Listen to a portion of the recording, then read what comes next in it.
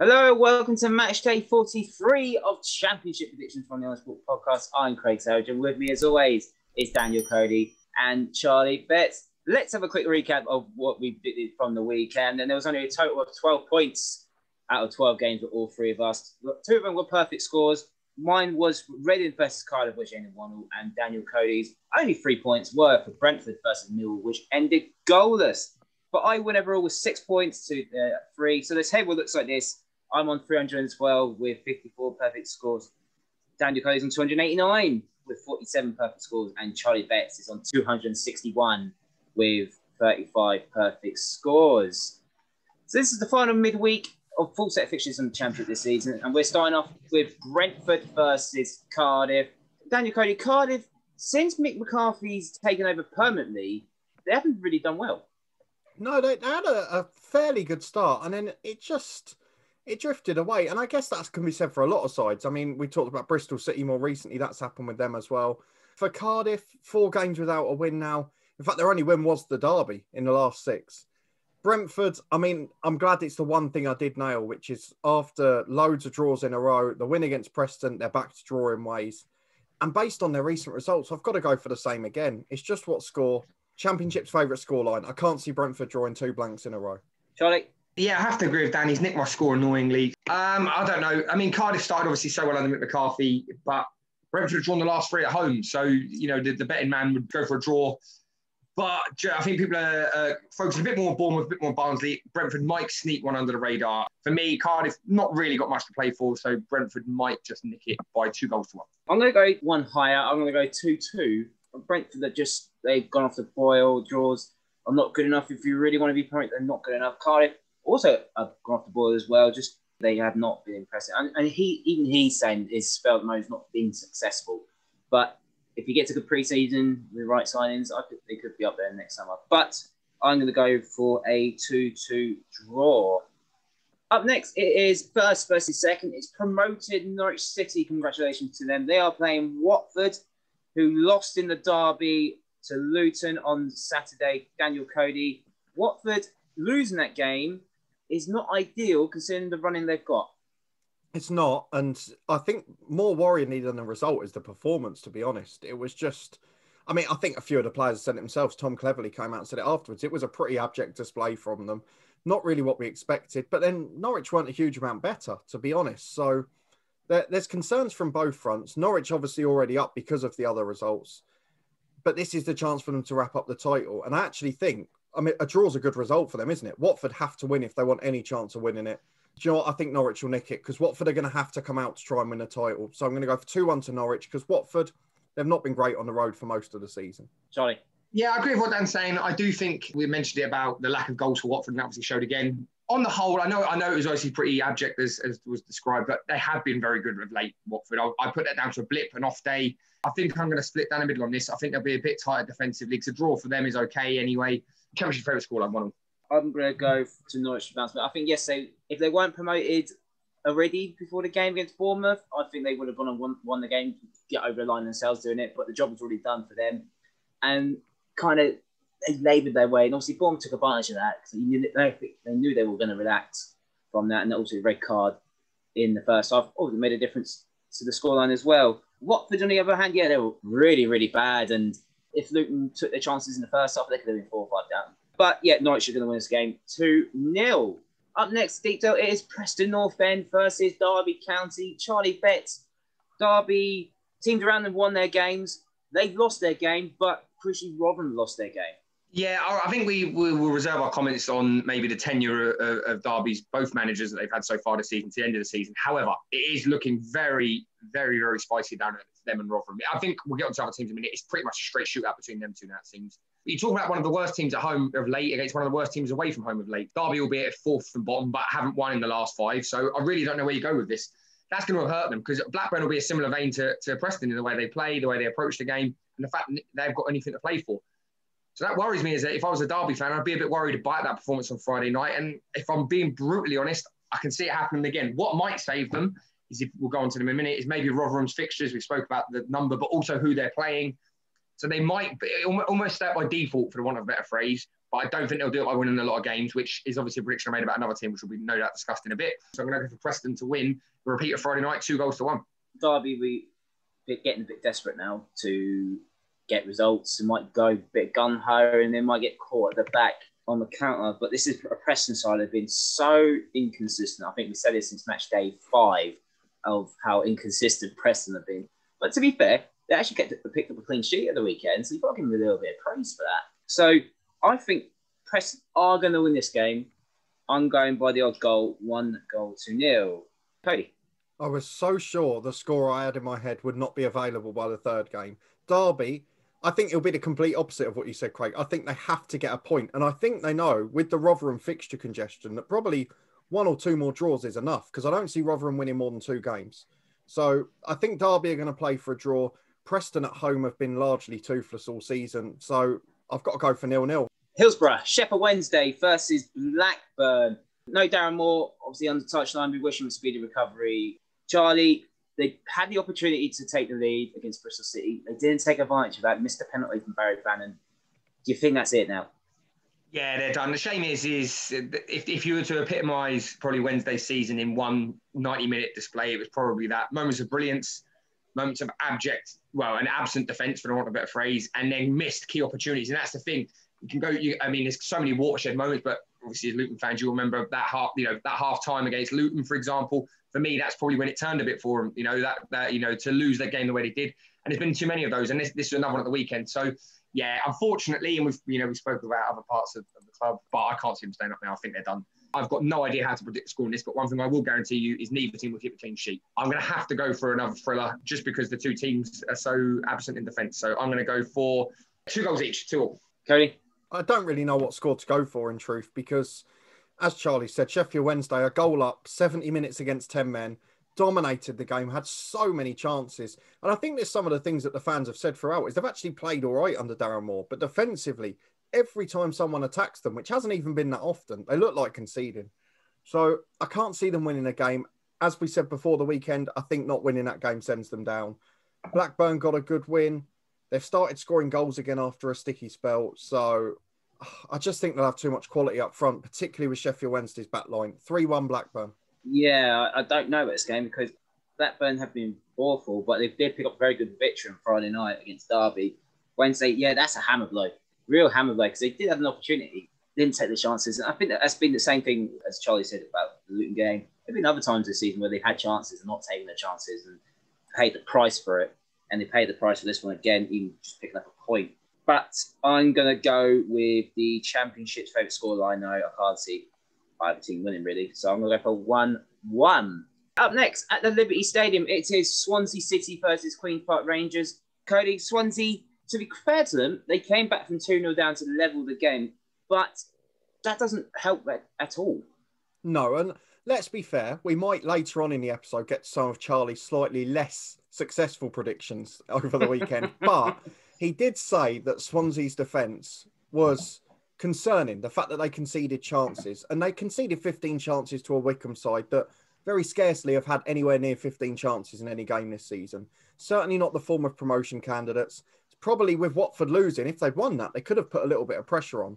But now they're probably looking the other way out of the playoffs. QPR, to be fair, we said they're going on holiday and we all agreed it. And they've been pretty good since. They dug in with 10 men for the last half an hour. Got a great result against Middlesbrough. Now they've ended that away form. I can see them nicking another one. So I'm going to go for QPR to win by 2-1. I think Swansea, I know they got the 2 wins against sides that either were at the bottom or didn't have much to play for. But they've not inspired for a good month and a half now. Charlie? Oh, I don't know. I see what you mean. I mean, if you're Swansea, do you start looking at, we're probably going to have to go through the playoffs. Do you start looking at rotating players a little bit? I know it's probably a bit too early, maybe 1 or 2 games too early for that, but it has to come into account when we start predicting some of the later fixtures. But I think they are bound for the playoffs now. They're not in good enough form, I think, to catch Watford. The thing in QPR, though, they've had 2 losses, then 2 wins, a draw. So should you go for a second draw? So that made 2 of each. And then away from home, loss, win, loss, win, loss, win. So I don't know. There's certainly an algorithm to them. But they have been better since they've not had any pressure on them. So I think I might have to go for the loss, win, loss, win, loss, win. And I'm going to go for a draw this time. Again, I've gone quite a few today. But no, I'm going to bottle it. QPR win by 3-0. Pressure will get to him. Well, Swansea are missing Andre Ayew, who went down pretty early in the game, and they clearly missed him. Yeah, QPR, as Cody said, we doubted them against Borough and they scored 2 worldies. So credit where credit's due to Mark Warburton's side. But Swansea, I think just about, because they just, the inconsistencies of QPR, I'm just going to go them to shade it by 1-0. Right, up next it is Millwall versus Bournemouth on Wednesday. Daniel, Cody, to be fair to Bournemouth, take full advantage of Norwich's lapse in concentration. Yeah, they were brilliant. And to be fair, they have been for a long time. Jonathan Woodgate deserves credit because a lot of people, us included, doubted him. And it's not just the fact that they're winning games. They're playing good football. They're scoring goals galore. They're not conceding more than 1 a game. And it's a fantastic formula. I still think they'll nick 3rd, and I can't look past them for a win. It's just what score. 2-1 Bournemouth. This is probably the first game we're actually going to go all the way. So I'm going to go wild on this one. I'm going to go 3-0 Bournemouth. I don't know why. Mill already conceded 3 at home. Yeah, I'm going to go 3-0 Bournemouth. Charlie? Yeah, it's tough because 2 games ago I had Millwall down as a possible dark horse to maybe sneak in the playoffs. But the last 2 match days, unfortunately, put paid to that. Yeah, it's tough. I mean, obviously, Bournemouth, fantastic result against 10 most of the game. But I've got to be honest, I'll eat the humble pie with the Jonathan Woodgate. However, again, I think it was an informed decision that we made because, let's be honest, that Borough, it probably didn't work out the way we wanted. And that's what we were sort of using as a foundation to build from. However, it seems like he's learned from that experience. And Millwall, when they lose, they very rarely score. So if I'm backing a Bournemouth win, I have to back them to keep a clean sheet. But Millwall do tend to come to play for a draw, even if they're on holiday. So I think Bournemouth might have too much for them. 1-0 Bournemouth. Up next, it is Rotherham United versus Middlesbrough. Charlie, Rotherham not taking advantage of playing against teams around them, losing late on to Birmingham. Do you think they're going to get anything out of this game? I think we all agreed that the Birmingham one was obviously going to be tougher. You know, we said that after the week they'd had before. So I think anyone who, you know, will give a stick for maybe not predicting that result would be a bit harsh. The Coventry one was the one, that's the hammer blow out of all of them, to be honest, because as great as it was beating QPR in the week, really the fact that Coventry were around them and let them get away is a worry. However, and this is the EFL caveat, they are playing a Middlesbrough side that are woefully out of form, not won in the last 5. So I think Rotherham will win. I think the Championship this season has got it in. It's had so many twists and turns already in the sense of managers, you know, results, some big ones that happened over the weekend. I mentioned it the other day, we are in that territory of some freaky results appearing and, you know, the sort of performance is going a bit haywire as we get closer to the summer. So I think Rotherham will pick up a win on this. Whether they'll stay up, we'll talk about another time. I think they'll win this one by, and I'm going to go big on this because I think Borough just not interested now. 3-1. 3-1 Rotherham. Cody? Yeah, I kind of understand it because Middlesbrough have been one of the worst form sides in the league in the last few weeks of the season. The problem is, I mean, of all the sides to go on holiday, you wouldn't have thought it'd be a Neil Warnock side, but it has happened. Rotherham, I get what Charlie's saying. The Coventry game on paper is a bigger loss, but the Birmingham one today, they were the better side. They carved out opportunities. They didn't take them. And it's a sucker punch in the last couple of minutes. And that's the thing that worries me. But a bit like I said with Sheffield Wednesday, unsuccessfully a number of times, it's must-win territory now. Like, if they lose this game, they're down. So I'm going to go for Rotherham to win by 2-1. I think every time I've gone for a Rotherham win, they actually haven't won. So I'm going to play a bit of mind games with myself, and I'm going to go for Middlesbrough to win 1-0. Moving on, it is Stoke City versus Coventry City. Charlie, you didn't think Coventry would get any more points, and they picked up 6 points since you said that. I know that people have commented on some of the things that I've said. However, up to that point, Coventry had 2 away wins all season. And you have to remember, I predicted that before the game against Rotherham. Now, I'm not saying that would have changed necessarily, but that win against Rotherham obviously gave them confidence for the next one and momentum and things like that at the weekend. However, they've done me, so fair play to them. On that basis, Stoke all over the shop. Possibly, Dan mentioned about Borough being one of the worst form teams at the minute. Stoke are not far behind them. So I think Coventry might sneak another result. They've got a bit of momentum, a bit of confidence off of those 2 results. So 2-0 Coventry City. Daniel, Cody. Yeah, I kind of get Charlie's point. I mean, the one thing I will say that made me laugh out of the comments, just for the crack of it, was the fact that one of them slated Charlie for predicting a Rotherham win at home to Coventry and then said that we never should have predicted it, followed by the sentence, that's our first away clean sheet in 18 games, which kind of suggests why Charlie went against it. But I'm glad Coventry have stayed up because I said at the start I wanted them to, as much as I didn't think they would because of a lack of firepower. But the most important thing with Coventry the last 2 games, they've gone back to keeping clean sheets, which is what their foundations were built on the first half of the season. They're never big goal scorers, and most of their wins, a bit like Luton on the road earlier in the season, they're reliant on 1-0s and 2-0s. I think coming against the Stoke side who are on holiday off the back of 2 wins, it could work as a positive, or do they work in the sense now that Coventry say, actually, we're safe, we've not got much to play for, we've put in 2 massive efforts there, I think Stoke could nick this one because Coventry, they should be safe now. So fair play to them, 1-0 Stoke. Yeah, Daniel Cody's taking my 1-0 victory for Stoke. I think it's going to be a Michael O'Neill special, though. I'm going to go one more. 2-0 Stoke, I think. Coventry, yeah, fair play to them. Got the 2 wins they really needed at the right time. 2 clean sheets, massive positive. The only negative I'm going to have for Coventry is they still have loads of chances but not scoring enough. But yeah, they're going to lose that game anyway.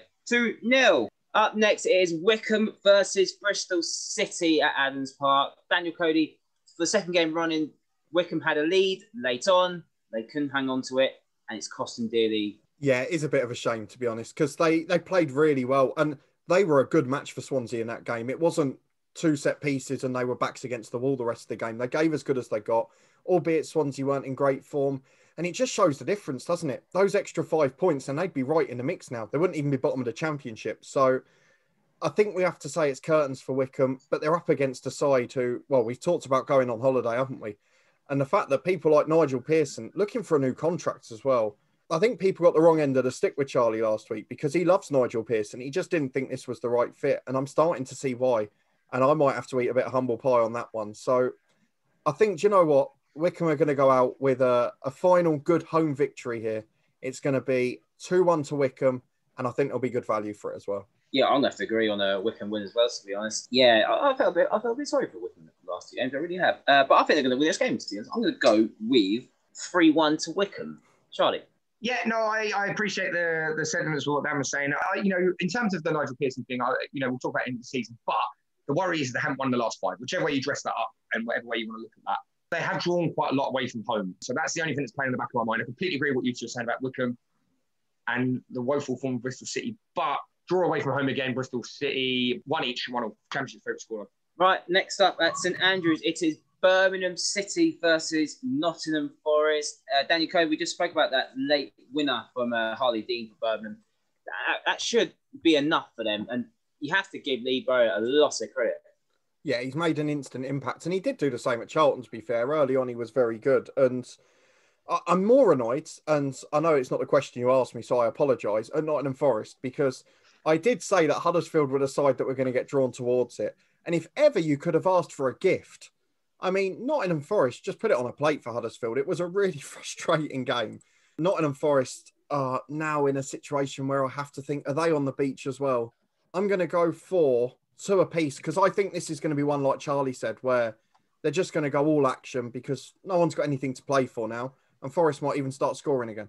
I think if Birmingham lost today against Rotherham, I might have said this could be a really potential banana skin for Birmingham. But as they've won the game, probably got enough in the tank now just to get over the line. I can see them win this game against me, so I'm going to go over the same scoreline as they won today with a 1-0 victory. Charlie?